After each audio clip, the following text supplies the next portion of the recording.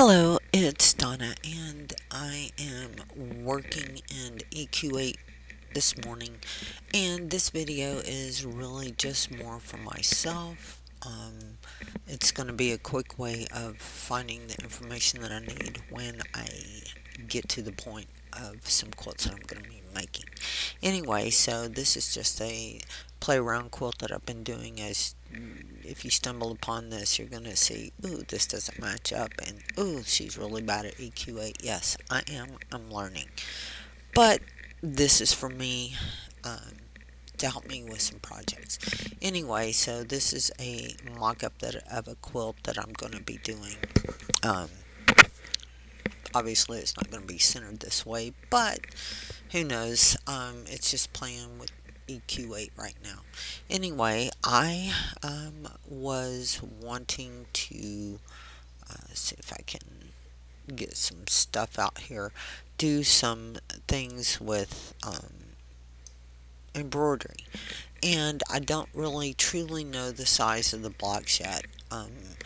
I will be playing with this as I develop it going on. But anyway, what I wanted to actually show is, like, if you go on layer 3 of your quilt and then hit embroidery tools, these are ones I've actually had already pulled into this project. I found it yesterday and I was playing around, and I thought I would do this video so that I don't forget myself.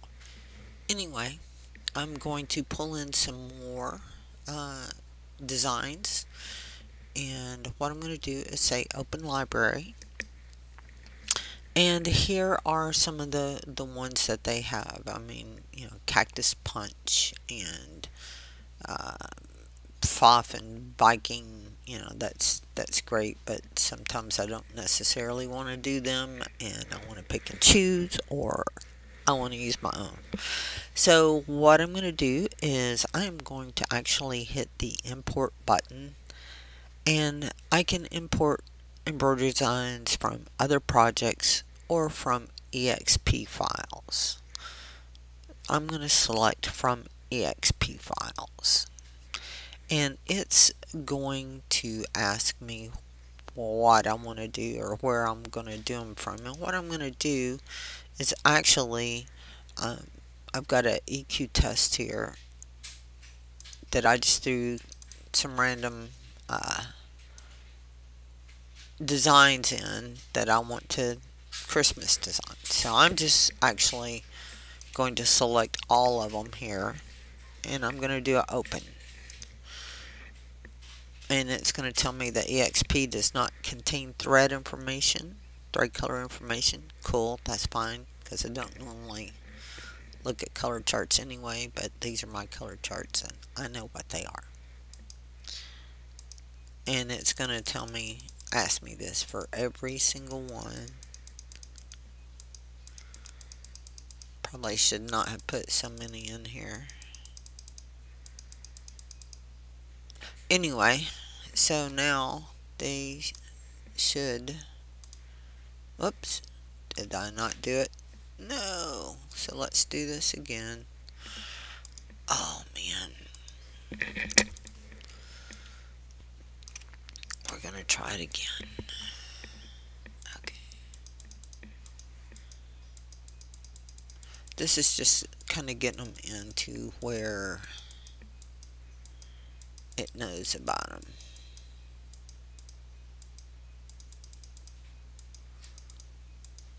Okay, so here are all of the ones that I just did. I mean, some of the ones were the ones that were already there.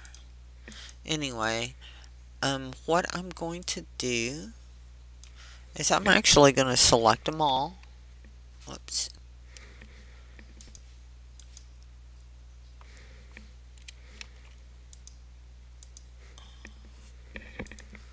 Oops. I don't know what I did.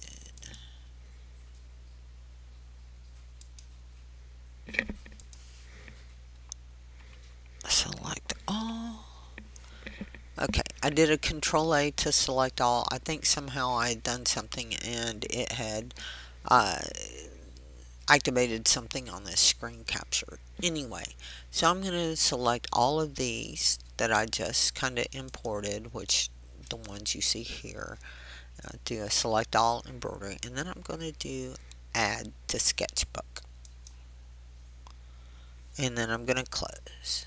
So now you will see that this has changed. You can look over and see the ones that I just added. Um, so if I wanted to add an embroidery in here, I could just take this and then drop it, and this and drop it, and this and drop it.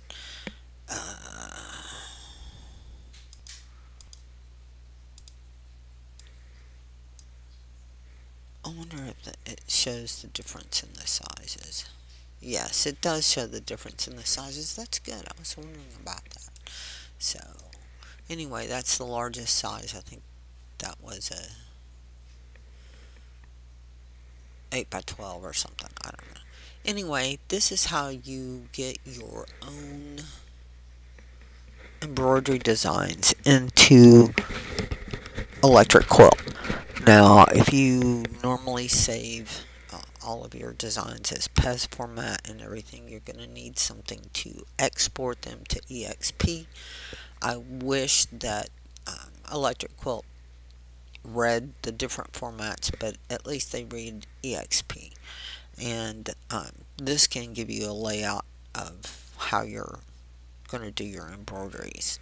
So anyway, this was just a quick video for me to document for myself on how to get embroidery designs. Oh, and to save them in this project, make sure that you do the add to project sketchbook, so that, let's do this again and verify that they're there.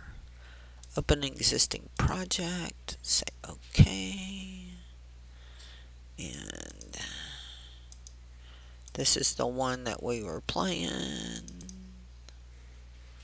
So there it is. Let's go to the layer 3 where the embroideries, and there they are. They're all still there. So if I have to pick up my project later on, they're there. Anyway, that's it for today, and we will talk to you later. Bye.